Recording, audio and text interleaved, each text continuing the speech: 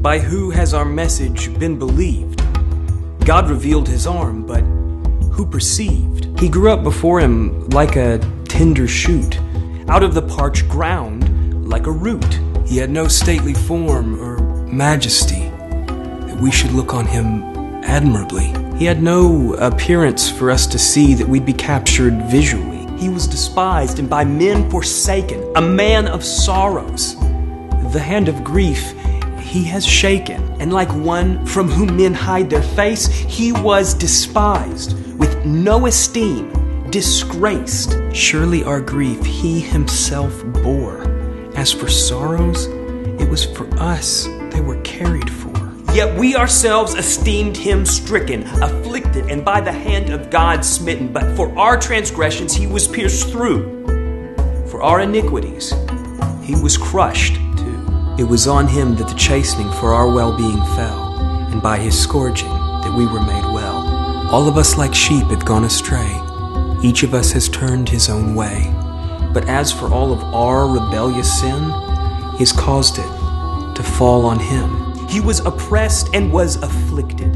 All speech from his mouth was restricted. Like a lamb led to slaughter, or a sheep before shears, he didn't open his mouth. No words could you hear. By oppression and judgment, he was taken away. There was not one consideration from the generation of his day, that he was cut off from the land of the living. For the sins of my people, to whom the stroke should have been given, his grave was assigned, and with wicked men he would lie. But he was with a rich man the hour that he did die. Never had his hands shed blood or done any violent act, nor from his lips had he ever any deceit in act. But the Lord was pleased to crush him and cause him such pain.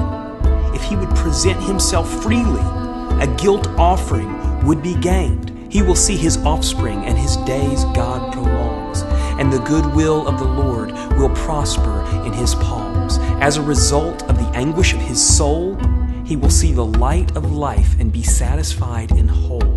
By his knowledge, my righteous servant will justify many, and surely he will bear the multitude of their iniquity. Therefore a portion among the great I allot for him to abide. And with the strong the spoils he will divide, because he poured out his life and welcomed death in, and was numbered among those with the greatest sin. He carried the weight of man's transgressions and made for the transgressor intercessions.